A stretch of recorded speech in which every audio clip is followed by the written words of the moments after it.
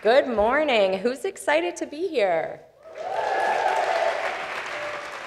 So first and foremost, a big thank you to Sean and the entire Communications Network team, not just for another exceptional conference experience, but for affording all of us the opportunity to be a part of a community that truly puts its values front and center. So what you all have managed to accomplish here this week is really incredible. I know we're all eager to hear from our next speaker, who I have the overwhelming privilege of introducing, so let's get to it. I have a t-shirt at home that I've been wearing a lot lately. On it, it says, "Girls just want to have fundamental rights." I wear it as a reminder that despite the enormous progress we have made, women's rights and women's power are still being challenged in significant ways. We've seen that clearly in the deeply personal, deeply fraught debates playing out in our country's main stage recently. We're fortunate that in these complex and consequential times, we have equally consequential women who are leading us forward. One of them is here with us today. She's a true icon for our times, making sure that fundamental rights are much more than just words on a t-shirt. Cecile Richards has been fighting for decades to give workers, women, families, and voters a voice and a choice since long before they were on our communal agenda. Throughout her career, she served as a union organizer, founder of Grassroots Political Coalition, Deputy Chief of Staff to Nancy Pelosi, and of course, most recently, as President of Planned Parenthood Federation of America. She's also named one of Time's 100 most influential people and spoke very powerfully at the inaugural Women's March. I couldn't imagine anybody better suited to speak to us here this week. In her new book, Make Trouble, Standing Up, Speaking Out, and Finding the Courage to Lead, Cecile speaks about the challenges and the joys of leading a life of activism. We learn that she's relentlessly principled, deeply passionate, immensely skilled. She's not afraid to do the hard work and to make good trouble, as she calls it. She cuts through chaos and rancor with truth and reason. As communicators, these are skills we all admire. Take, for instance, her simple stance. Women's preventative care, including birth control, is basic health care. This shouldn't be a revolutionary idea, but unfortunately to some it is. Or one of my personal favorites, if you're not pissing someone off, you're probably not doing your job. In her book, Cecile encourages young people to seize the moment, to make their own good trouble, and to find their courage to lead. These are lessons she's learned firsthand. In fact, she almost didn't interview for that job at Planned Parenthood. She didn't think she was ready to take on that responsibility. Thankfully, she did. Like many women, she put aside her doubt to lead.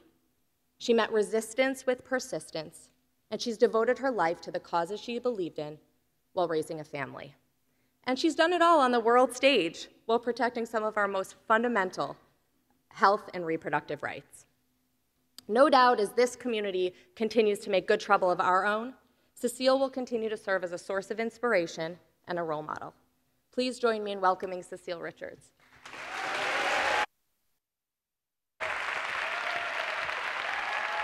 Thank you so much. That was lovely. Thanks a lot. Morning. Woo! Okay.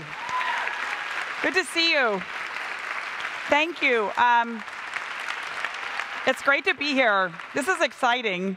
Thank you, Roben. That was awesome. And I wanted, before I start, I just want to really shout out the Communications Network and Sean and Amy and the leadership to move our venue this morning. I know Local 2 came here earlier, and I'm really glad. I was a union organizer for all my formative years, and I'm really grateful that this organization stands with organized labor. So thank you for them for doing that.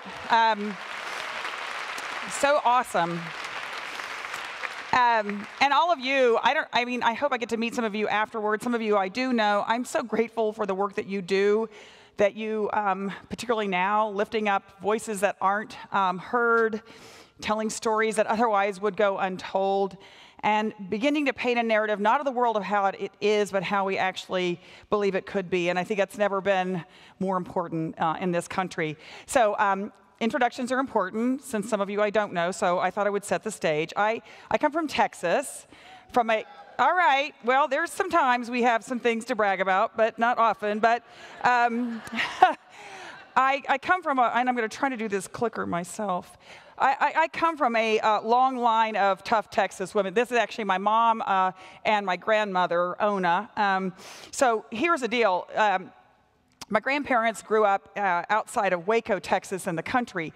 And in fact, my mom grew up in a house that her mother had built just through sheer grit and determination. She was a product of the Depression. I mean, her deep freeze was like you could eat for a year out of that thing. So when my grandmother got pregnant, of course, she wasn't going to go to the hospital. They didn't have the money, and that just isn't how it was done.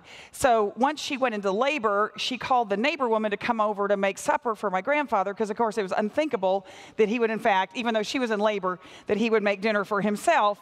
But apparently, as the story went, apparently the neighbor lady had no experience killing a chicken, and that was what was planned for dinner.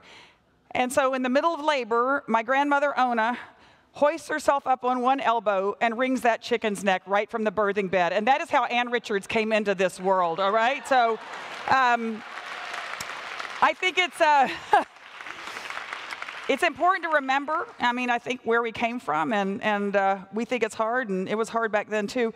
It's interesting, so even though my mother's grandmother in Texas could not vote, because under Texas law, quote, idiots, imbeciles, the insane, and women were blocked from the franchise. Just 2 generations later, my mother would become the first woman elected in her own right governor of the state of Texas, right? Which is pretty amazing. So I think y'all have been talking a lot about just how slow sometimes change is, but sometimes it's also important to take stock of where we are. I learned a ton from my mother, and since this is a communications conference, I tried to pull a little bit on that. She was a natural storyteller, as was her dad. She went to Baylor on a debate scholarship, so she could pretty much go toe-to-toe with anybody. But one of my favorite things about her is she was actually often called in by the Democratic Party to explain to candidates how to talk to people. It's just kind of amazing that something that came naturally to her seems so hard for a lot of folks in Washington, D.C. But I think it is actually the proof of the importance of the work that you do as communications professionals. Because it really doesn't matter how smart you are if nobody can understand you, right? In fact, Mom used to always say, if my mama, Ona, back in Waco can't understand you, you're not being heard anywhere. And I think it's just something important to remember. So I have a little bit of Ann Richards' wisdom for today. Some is not going to surprise you. Never wear patterns on television. If you are going to run for office, for God's sake, pick a hairstyle and stick with it. Hillary said she told her that many times. It didn't work. And before you name your children, just think about how it's going to look on a bumper sticker, okay? These are important life skills to think about. So anyway, and also, though, I'm going to share a few observations of my own from having spent 12-plus years at Planned Parenthood in the hot seat. Believe me, after that, I don't think there is any nonprofit organizer in the country that appreciates communications professionals more than I do. So the first lesson is something that you guys may have already been talking about. I don't know all the program you've had, but the first is that narrative change takes a long, long time. And as Mom used to say, repetition is our friend. It is only when you are completely sick of saying something that someone else has finally heard it, right? So when I first came to Planned Parenthood, I didn't actually know much about what Planned Parenthood did. I mean, I had been a patient and I'd been on the board, but I had a lot to learn. Like a lot of folks, I assumed we were mainly an abortion provider, and I was proud of that and glad for that work. But then I learned that, in fact, each year Planned Parenthood provided more than 350,000 breast exams, for example, and birth control for more than 2 million patients. I found out we were the largest provider of sex education in America to more than 1 million young people annually.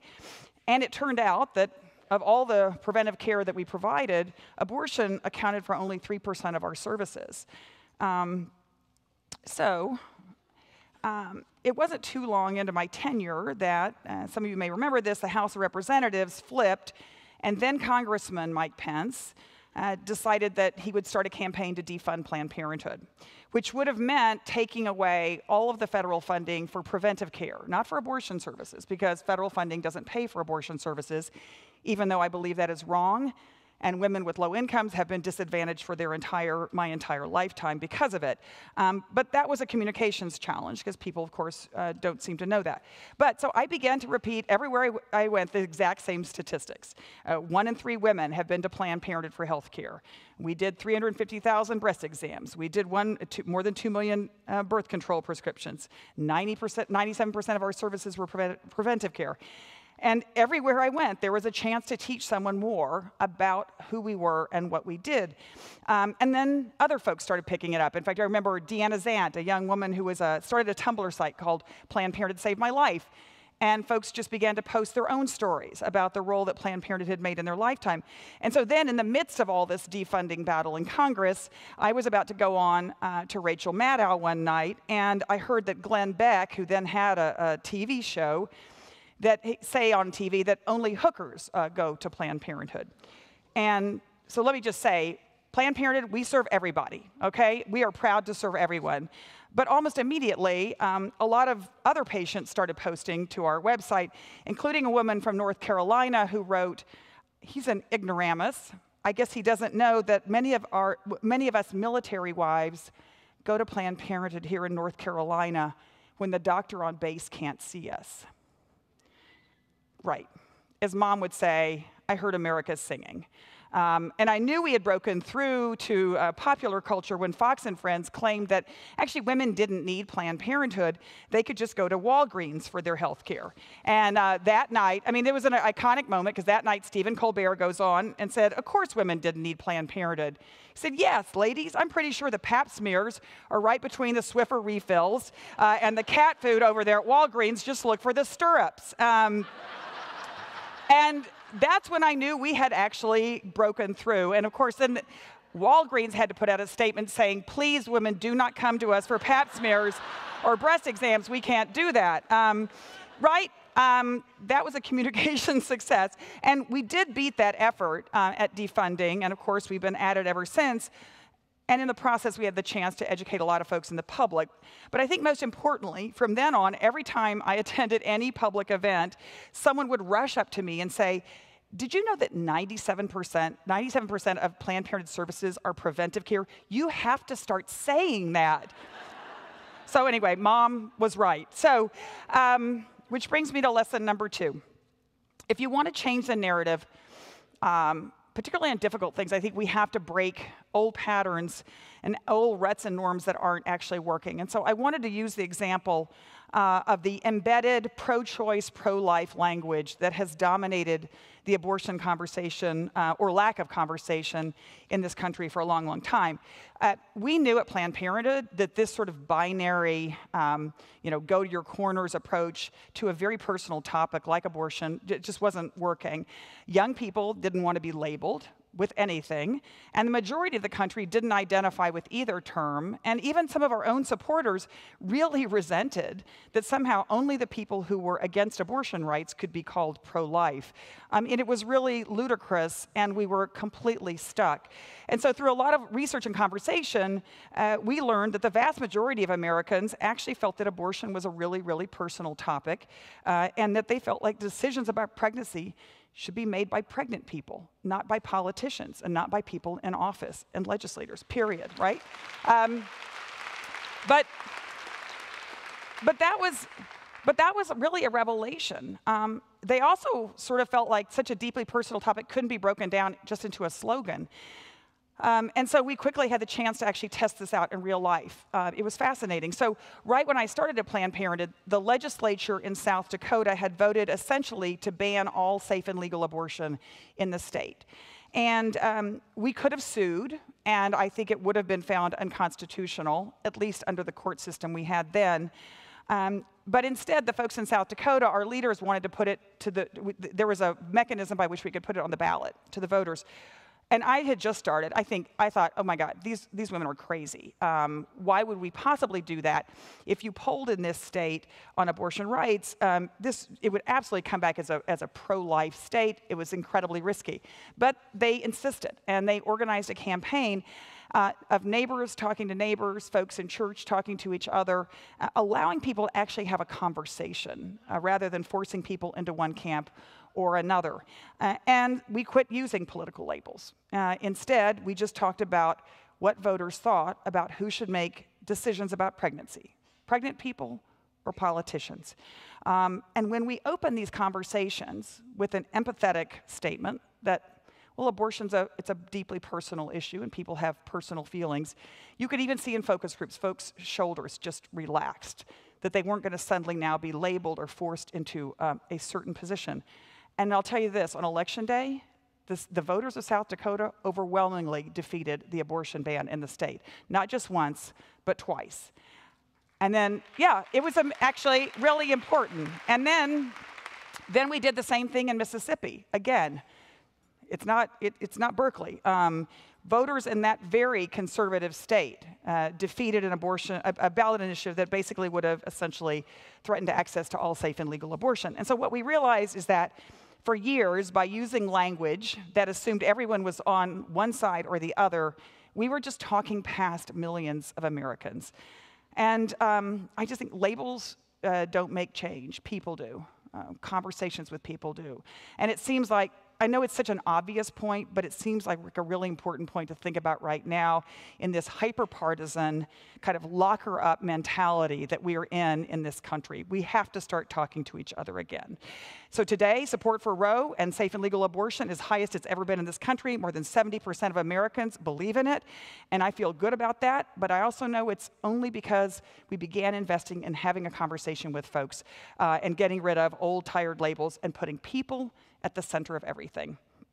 So, which brings me to my third lesson, and that is an iconic image, I think sometimes can change everything.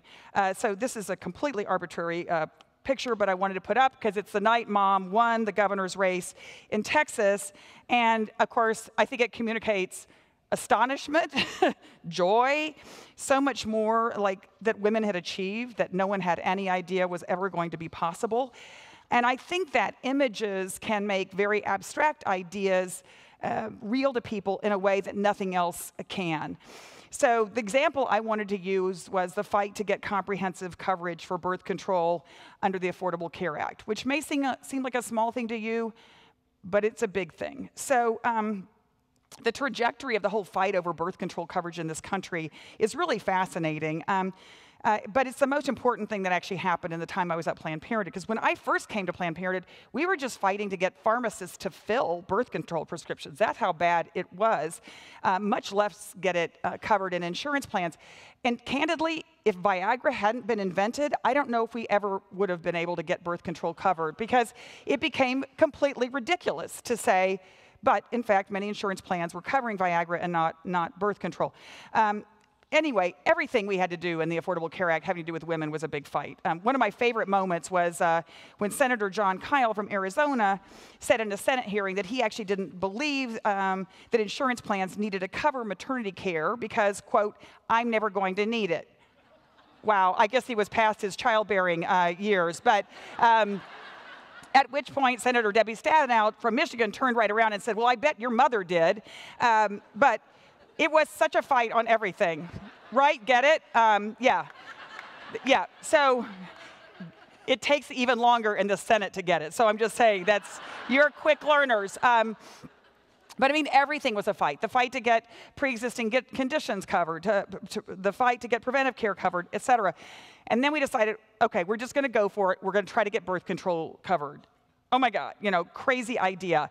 There were plenty of members of Congress who were appalled at this very idea. In fact, the House of Representatives, in their wisdom, decided that they needed to bring a panel of experts to talk to them about this important issue about whether birth control should be covered. And the interesting thing about that was the only thing that these panelists had in common was that none of them were actually on birth control and had never used it because they were all men. And But this image, a friend of mine took this, and then, of course, we sent it around to say, these are the folks deciding about birth control. And we started to realize that creating these images could educate millions of folks about what was going on in Washington, D.C. Then, of course, we had young people dress up in birth control packs all over America to begin to spread the news. It was an all-out campaign, and absolutely the best day of all my organizing days was the day President Barack Obama called me at Planned Parenthood. I just love saying that. I'm just going to tell you, I love saying that. So thanks for letting me say that. But he called to say that he was about to announce at the White House that from now on, all birth control would be covered for all people in insurance with no cost in America. And now 62 million women in this country have that. So it was totally worth it.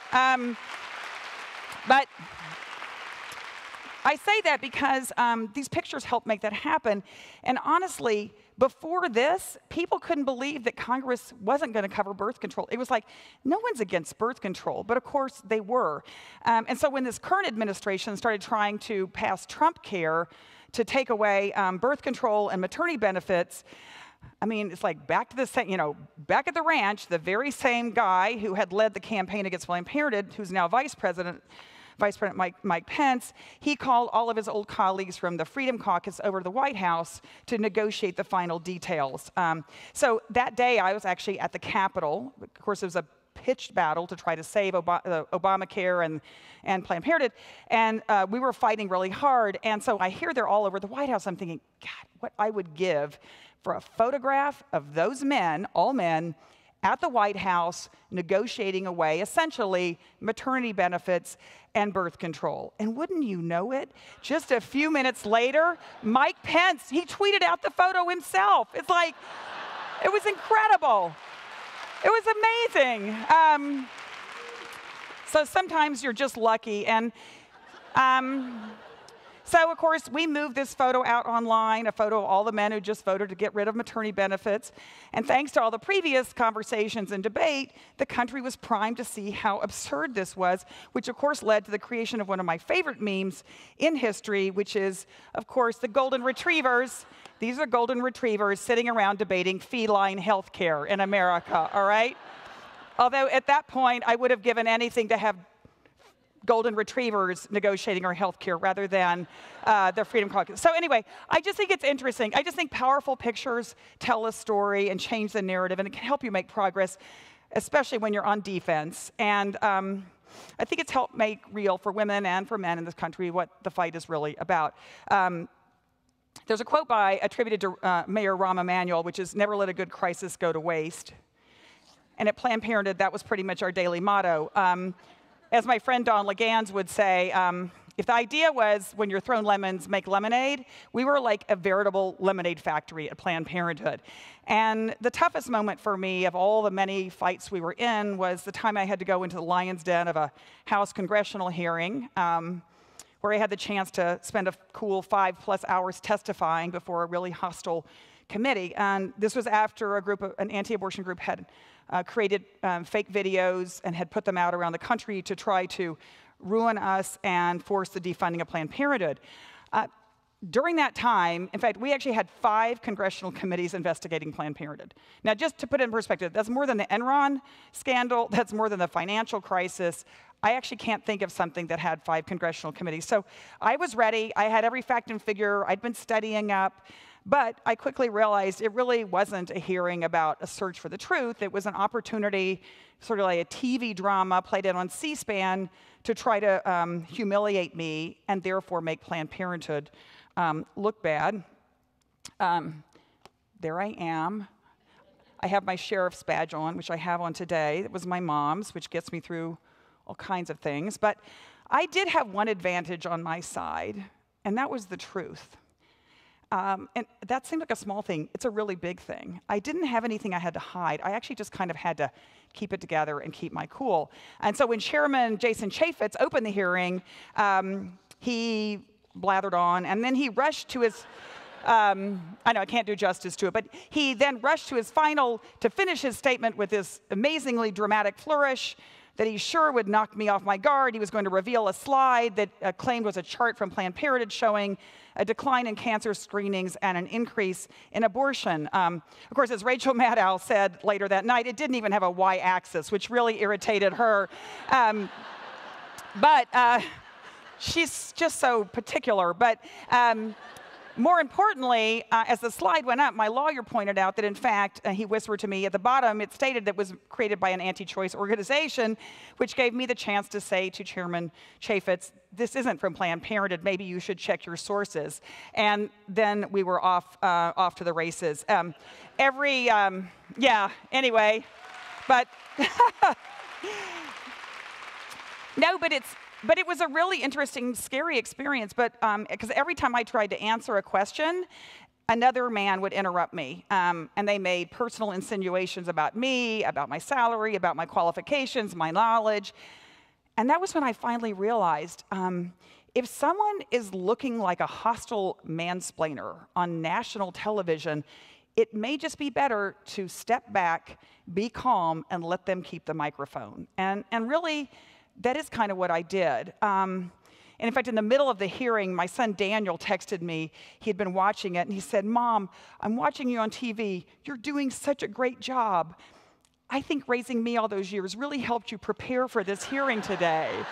And he's probably right. But I think more importantly, and again, this is getting to the main point, is that what all that day of hearing did on television in a weird way was allowed me to tell about the great work and the great care that Planned Parenthood provided. And in a strange way, it was like a 5-hour infomercial, which was not the purpose that Jason Chaffetz had in calling that hearing. But anyway, my fourth and final lesson comes straight from Ann Richards. And that is, and you know this, but it seems worth repeating, the only thing that people remember are stories.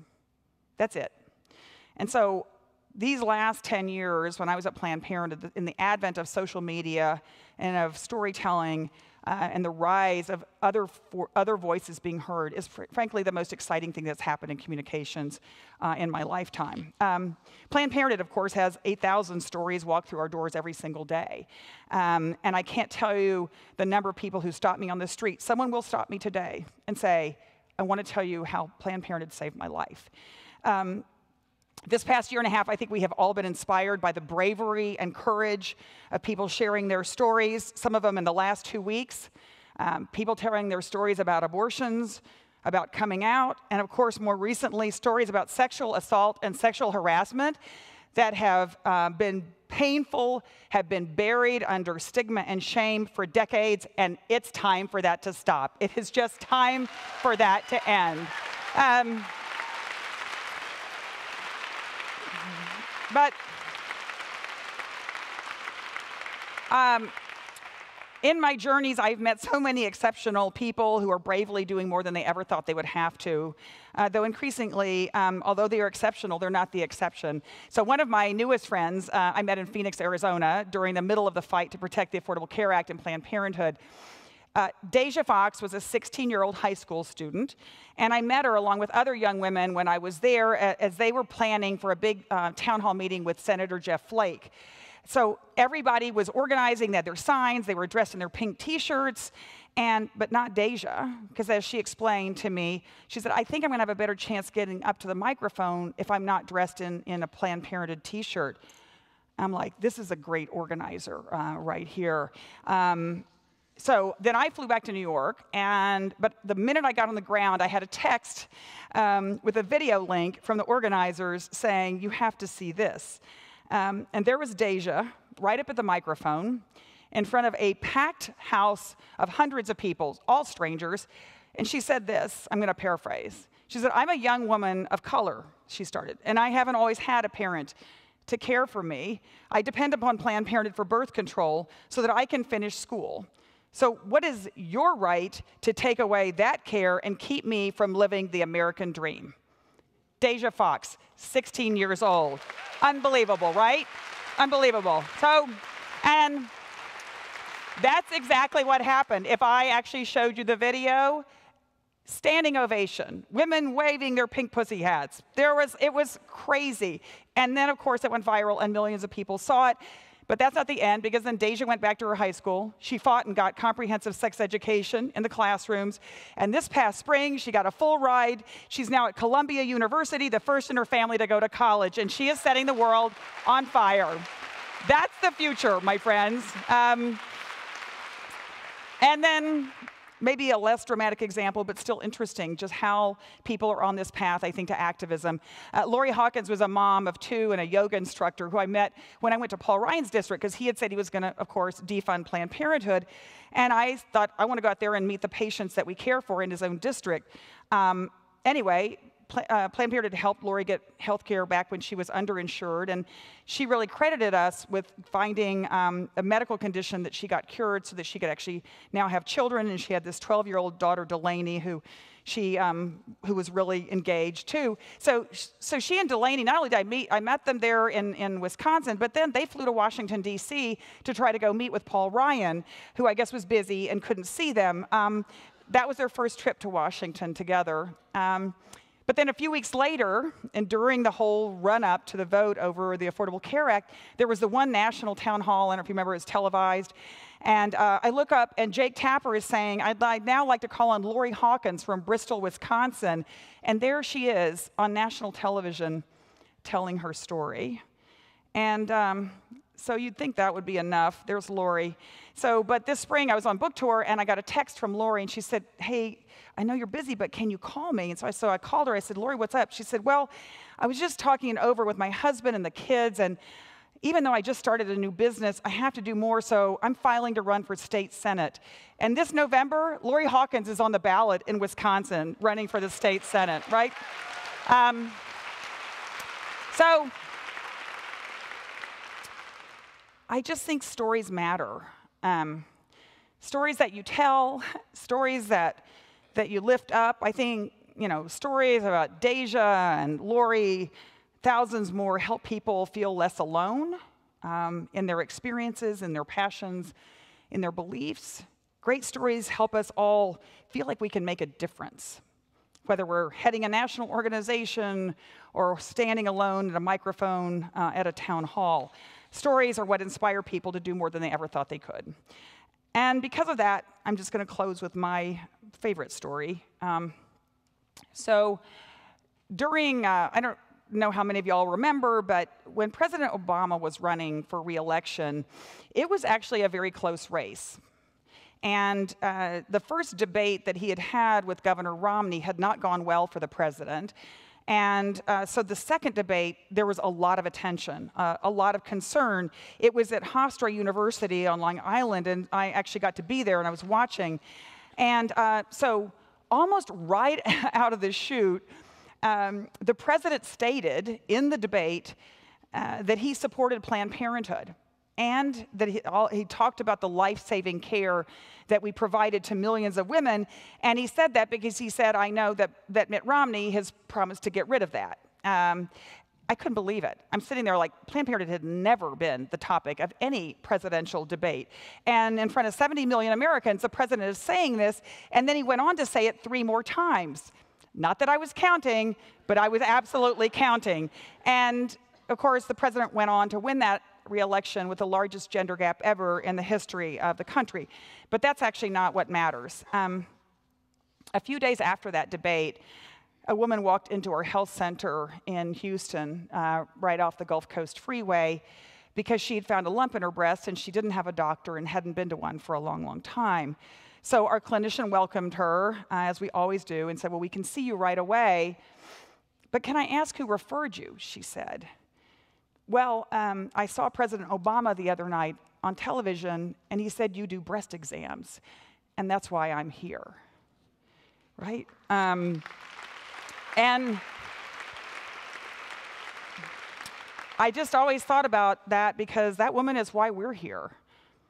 It's why what we do and what we communicate is so important. I just can't remember a time when the importance of lifting up each other, communicating with each other, has been more critical. This is a moment when I think showing empathy, showing our respect for each other and for other people can make a huge difference. The work you do every day sheds light on the lived human experience, and most importantly, something that's gotten lost in that, in all of this, and that is our shared humanity. So thank you for what you do. Thanks for sharing your talent to help inspire, create hope, and change the world. Thanks very much.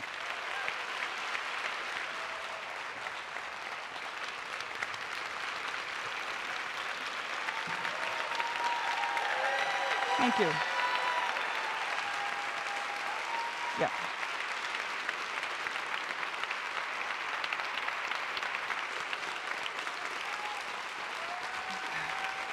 Thanks. Thank you. Thanks a lot.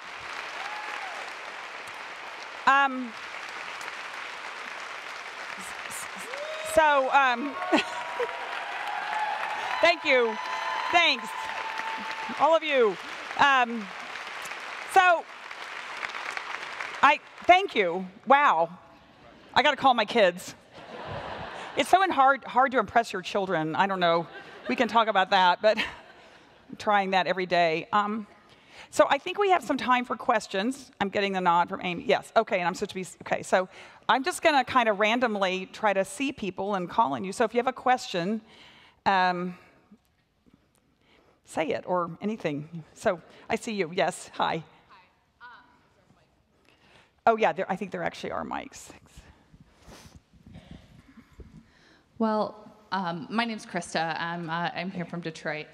Thank you. I just flew in from Detroit last night. I saw you were there with some of our people running for office, so thank you for doing that. Yeah. And thank you so much for being here. I think this is amazing. I'm reading your book, and there was a sentence that I just read yesterday, and I think it was sarcastic, but I'm not sure. I sometimes am. Yes. Yeah.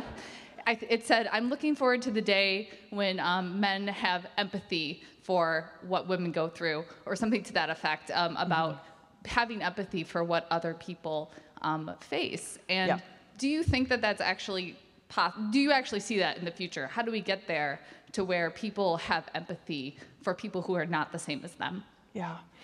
I mean, I think, and I'm sure you all are talking about this, I think that's one of the single biggest issues we have now is the lack of empathy, not just around gender, but race, income, immigration status, who you love. It's, and that to me is why storytelling and sharing our stories is the only thing I know to do.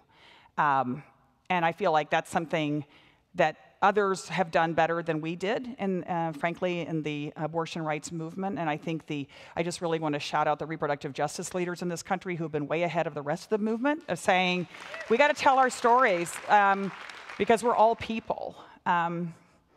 And it is, I mean, I'm not going to lie, it is unbelievably discouraging to have the person with the biggest megaphone on a daily basis try to take away the humanity of millions of people, not only in this country, but around the world. And that's just something we got to fight against. We are better than that. And I think the American people are better than that. Anyway, it's a whole other thing I've been thinking about.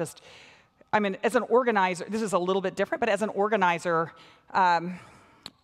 you know, change is like, it's like long. And if you're a progressive organizer, you lose more than you win, and then you win, and it's amazing. But I think that one of the things we have to quit doing is focusing on the folks that we can't figure out why they're doing what they're doing, and focus on the vast majority of people in this country who actually, I believe, do have empathy. Because we are giving a lot too much attention, not only to, I believe, the President of the United States, but to people who are like a negative influence. So, you know, let's take the hearing, okay? Which I'm sure we could talk about a long time. And it's true, I have very strong feelings about Senator Lindsey Graham. I have very strong feelings about Senator Susan Collins. But I have even stronger feelings about Mazie Hirono and Kamala Harris and Amy Klobuchar and people who actually stood up and spoke truth to power. So we can't, in our fight for empathy, we can't allow the people without it at this moment to drag us down. And that's just really, really important. Anyway, thanks. I hope you liked the book. It was fun to write. Although I have said this isn't really sarcastic, but it is kind of sarcastic, which is why we need equity in representation. One of the reasons I think the Brett Kavanaugh appointment was so distressing is because there are 3 women, Sonia Sotomayor, Elena Kagan, Ruth Bader Ginsburg. They are carrying every woman in this country on their back, and we owe them an enormous debt of gratitude. The thought, though, that we're now going to go to a Supreme Court of all white men again is just one of the most discouraging things. So I have just believed for a long time that when we finally get to the place where half of Congress can get pregnant, we will finally quit fighting about birth control and Planned Parenthood and safe and legal abortion. So anyway, had to get that in there. Okay. Is that somebody way back? Yeah. Hi. Yes.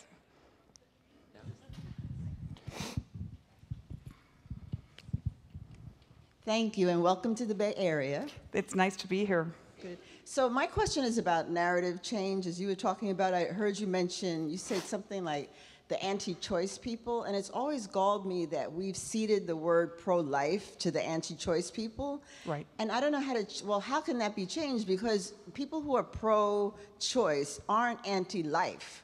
We embrace life. We have no problem with life, but they've taken that concept and they run with it, and people keep repeating it. So how do we undo that? I agree. I mean, I want to go, yes, amen. And that's why we've actually quit using the terms pro-choice and pro-life, at least at Planned Parenthood. I mean, it's hard, though, to make change, right? Because people want to know, well, like, what's the new slogan? And I think it's actually, there isn't a slogan. Maybe someone will come up. I think it's actually a conversation. And it's the point I was trying to make. And I write more, I mean, I kind of did the shortcut here, and I write about it in my book, but it was really when you begin to have, it's funny, I'll use a very specific example. So in our advocacy work, we used to try to help turn out voters who were sympathetic to Planned Parenthood, sympathetic to abortion rights, birth control. And sometimes the pollsters all over the country would just categorize people that were pro-choice and pro-life. And so folks just talked to the folks that were pro-choice. Well, what we realized is there were millions of people that weren't either, that actually fundamentally believed in everything we believed in. They just didn't want to be labeled. And so by not talking to them, we were missing millions of people in this country. And again, that was why my example of Mississippi or South Dakota is if you just polled it and you listen to the pollsters, you'd say, I guess, well, these folks don't support reproductive autonomy for people. But in fact, they do. It's just that we were missing them because we were trying to just put people in this sort of binary label. And I mean, we've seen that on sexuality, we've seen it gender identification, all these issues. I think we have just got to get out of this space of labeling people, pushing them into a corner, and instead opening that conversation. But it's long, hard work. But I couldn't agree with you more.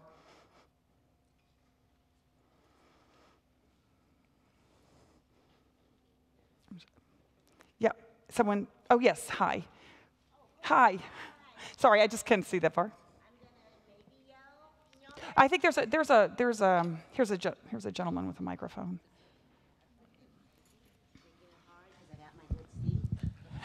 Okay, you got it. Thank you so much for everything you do. I had the pleasure of being an MC for several Planned Parenthood events in Chicago, and that was one picket line I was always happy to cross. I'd wave at the demonstrators as I went past to go in to do the solidarity work I was happy to do. Thank you. But you talked a lot about the stories, and you use them so well.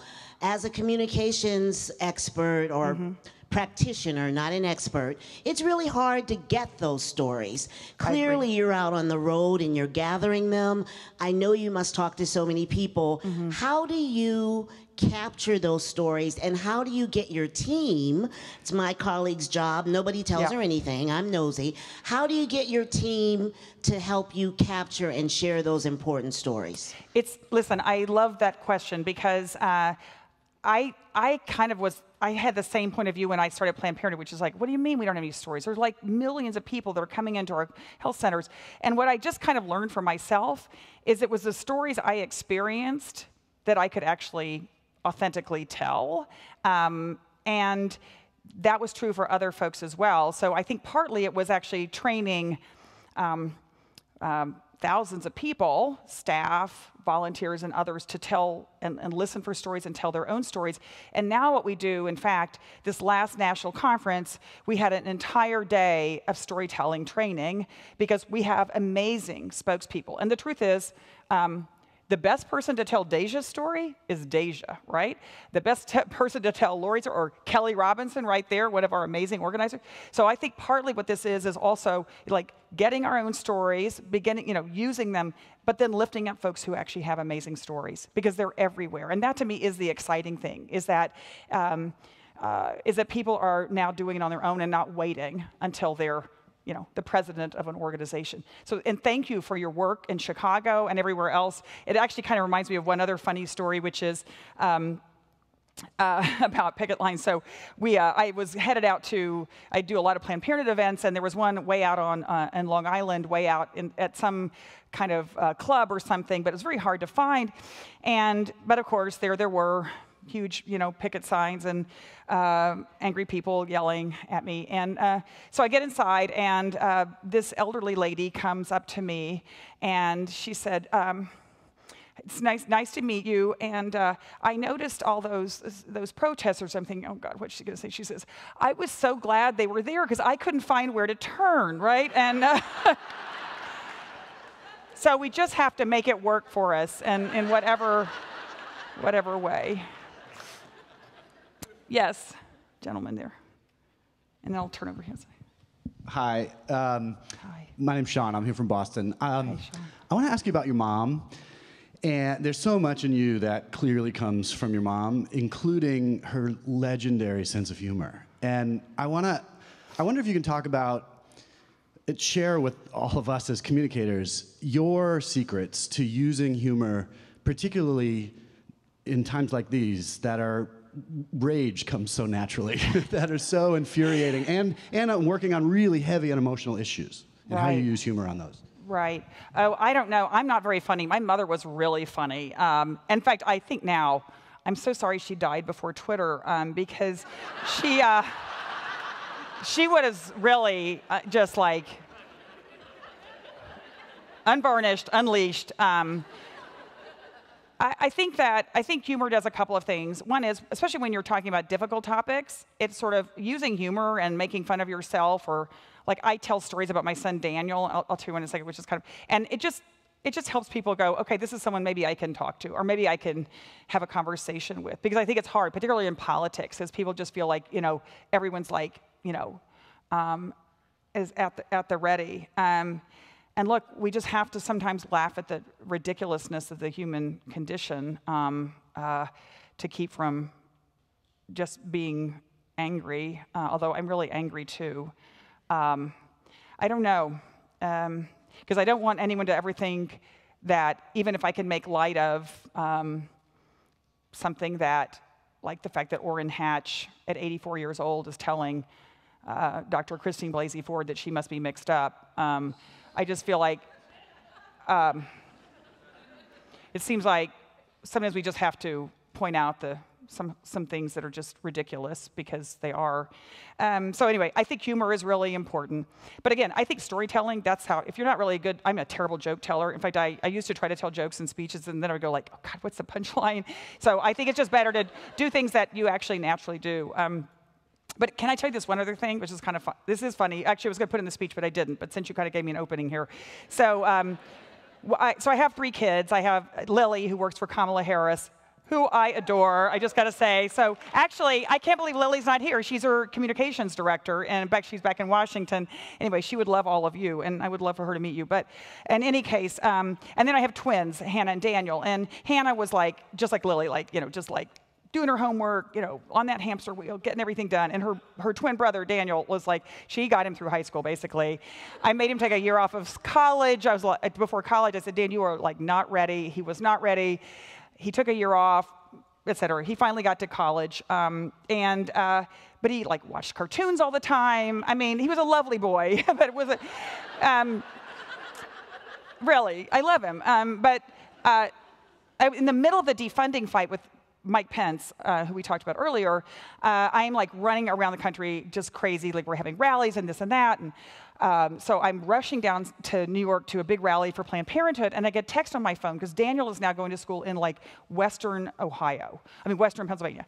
And it says, hey Mom, it's me, Dan. I'm in a busload of kids and we're going over to Ohio to rally for Planned Parenthood. I love you, Dan. I was like, I was like, so my first reaction was, oh my God, Daniel, I can't believe it. It's so touched. And the other was like, okay, if Daniel's getting in a bus going to Ohio, we're going to win this thing because actually folks have woken up. And so, which is not really why I tell you that. But the reason I tell you that story is I used to tell that story when I was on the road. And 3 years later, when I would be back in Cincinnati again or Detroit, someone would come up to me and say, how's Daniel?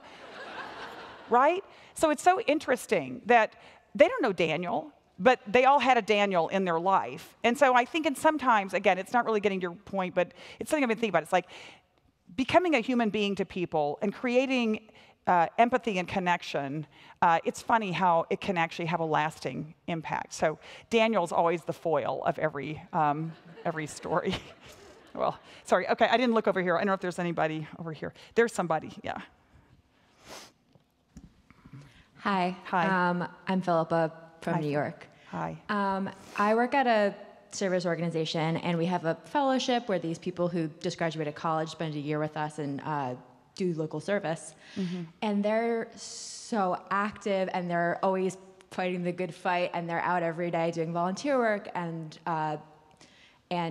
doing activism, and we are always worried about their self-care and their burnout. And you've had a whole career where it seems like you're always out there fighting. So I'm curious whether you have any advice about how to still take care of yourself, how to make sure that you're still you for your family and you're not putting all of your energy out to the world and having none for yourself. So it's a question that comes up a lot. And I'm going to say something that is not, a lot of people are probably not going to like. So I'm glad you kind of raised it.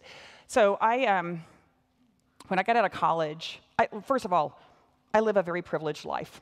I've gotten to be a social justice activist my entire life, and that's very rare to get to do. And the first job I had out of college is I was an organizer. I organized garment workers. I organized women who cleaned hotels in New Orleans, making the minimum wage. I worked with janitors in Los Angeles who cleaned office buildings, who no one ever saw, and who didn't have health care coverage. It was an unbelievable honor, and those are the people I will remember the rest of my life. And so they didn't have the chance to get self-care or not get burned out. They were just doing the very best they could. A lot of them single moms, taking care of kids, raising a family, working 2 jobs. And so I have to always balance the desire for self-care with the importance of getting out and actually meeting people who don't even have the choice to do what we do for a living. This is such an honor and a privilege for us to actually get paid to make social good. So I just have to, so some people just think I'm just a, hard person. But there's a part of me that's like that. And we have to take care of each other. So I think it's important to get perspective. What does it really mean?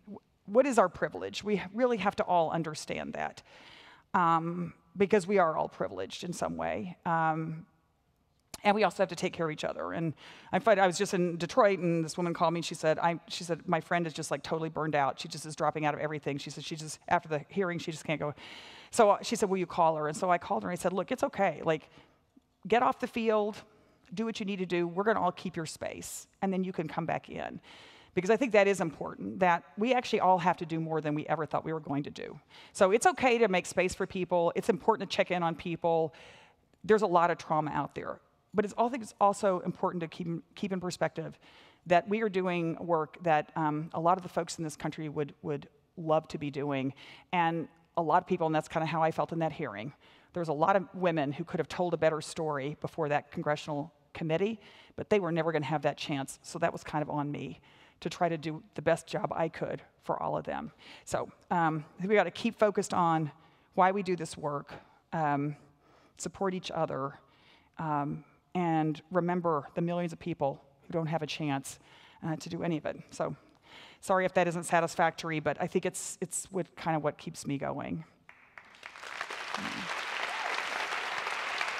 So, is that it? I have so much more. It's never it.